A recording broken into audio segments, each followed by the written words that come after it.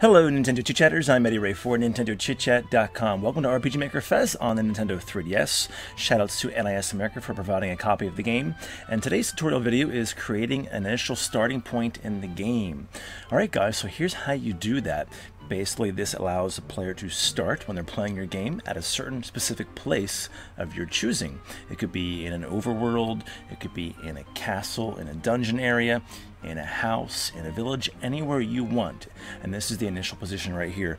This is actually the test map that's already loaded in your game. So I recommend, for tips and tricks, to look at the test map, look at all of the samples in the game, from the items to the enemies, all of the pre-built villages, castles, dungeons as well, and use those, and even the events too. Use those samples to kind of reverse engineer when creating your own from scratch. It's a good way to kind of learn things by reverse engineering, by seeing how they're already made from those samples. Okay guys, so this little icon here, little face, is the initial starting point when you play the game. And you can see that by going out to test play here. I gotta save my game first. Alright, so go out here. Didn't do that yet. Test play. So we're gonna save it into slot 4. Cool. Make sure you guys save your creations for sure. Alright, from the beginning. So I have no title screen, nothing like that.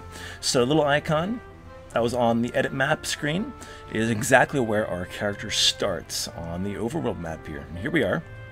We can move around. We have a little castle down here to the right, our town, a little village up there. And these are all enterable, as we did and showed you by connecting the maps in a previous tutorial video. And here's a little town. Go back out. But this is all about creating the initial starting point. So let's back out of the test play here. Quit out of the test play feature. Go back into map settings. All right. So let's say we want to change that spot in the overworld. So there it is. What you're going to do is hit the B button. And you're going to edit event by hitting A. Cool. And you're going to place event. Now let's place this a while, and then we'll select what we want it to do. Let's say we want us to start here. Hit the A button. Alright, and go to initial position. Set party's initial position. Hit A again. Now you can also choose the direction of the character and how they'll be facing.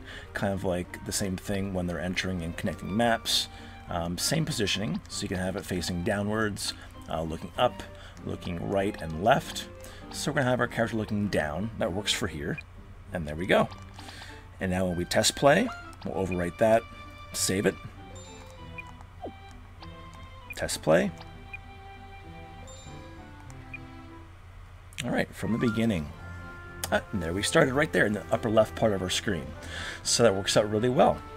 But say you want to be more fancy and don't want to start in the overworld. I think most players, when making their games, and when you play the game, don't really want to start out in the overworld per se. Let's start out in our town maybe, right? So we could do this. Let's get out of the overworld map. And you want to go to one of these areas that we have so far. So we have a village map, we have a town map, and a castle map. Let's pick the village. Alright, so here's a little village. Actually, I think the town map I should do first. The town map is bigger. Yeah. Cool. So here's a town map. We could choose any one of these spots around here to have our initial position be. What looks pretty good? Maybe down here? That's little silhouette is where you're actually going to be coming in when you connect from the overworld into this town or village. So we could put it there. We could put it... start you off over here too in the corner. Or we could put you right here between the armory and a shop of some sort. We could do that. We'll put it right there.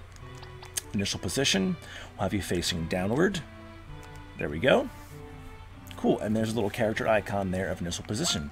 We'll save that, and we'll give it a test play to make sure it works properly and to see how it looks. So again, this is the area, this initial position is when the player who's playing your game, where they will start in your game. It's very important because your game is based around where the person starts, right? Cool. And there we are. Cool. Now these are not enterable yet. You can make those by choosing interiors for houses and buildings and things like that. And you can actually have an interior of a house and start your character in there. And they could actually come out then into this area of your village if you wanted to. But we started right here, which is pretty cool. All right, exit back out of that. All right. Let's go back to the overworld map. I'm going to show you this too. Of course, the little initial position we actually had set up here is gone because you only have one initial position in the game. So that's why it's gone from here. All right, we'll do one or two more of these. Let's do the village. This is the other map. Let's have our character start. How about over here, right in front of this house? That works. Initial position. We'll have them facing to the left this time. Perfect. And we'll save that and give it a test play. Cool. Save. From beginning. And there we go. We're in our little village here now. We started right here facing to the left. And we can head out here. There we go. And there we are. I thought that was actually, I think, oh, I have the towns backwards. Okay. No problem. We'll do that really quick. This is the town.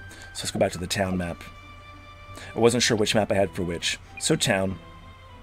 Got it. All right, so we can have you start the church maybe.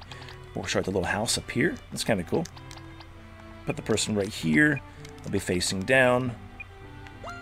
So you guys see, this is a pretty important part of your game. You want to make sure you have a spot chosen of where you want the player who's playing your game to start, and have the game kind of built around that area. In my game that I'm making, the character's actually starting in the village, which is pretty cool. So there we go. Save that.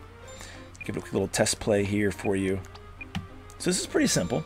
It took me a little while to figure out what this did exactly when I first got the game. I am kind of a newbie when it comes to RPG Maker and RPG Maker Fes, and a lot of guys are asking questions, or pretty similar questions, so I'll be doing a lot of these tutorial videos coming up soon on basic stuff like this. But if you don't have the game yet and plan to get it, this will actually give you a little lead and jump start when you get your game and know what to do. Cool. Learning from my mistakes and my creations too. So we started right there, which is cool. And we can walk around here. Now we're in our little town or village area. There's a pub down here. Yummy. All right, we'll do one more for you. We'll do the castle. We'll do that initial position yet too. Let's go to castle. And this is actually inside, which is cool.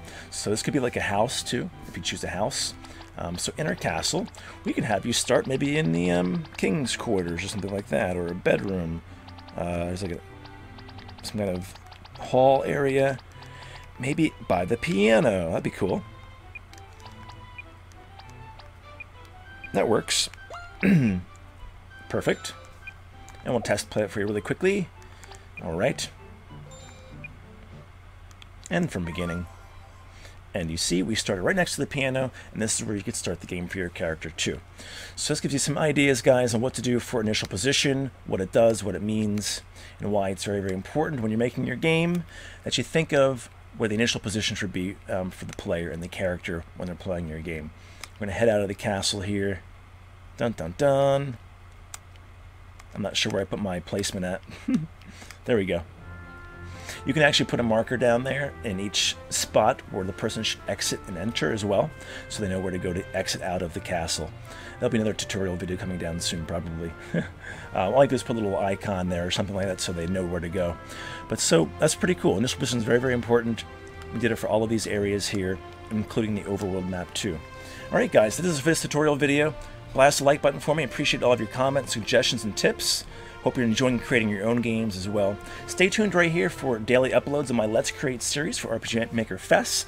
Also, more tutorial videos coming soon. I'm Eddy Ray for NintendoChitChat.com. We will see you next time. Bye-bye.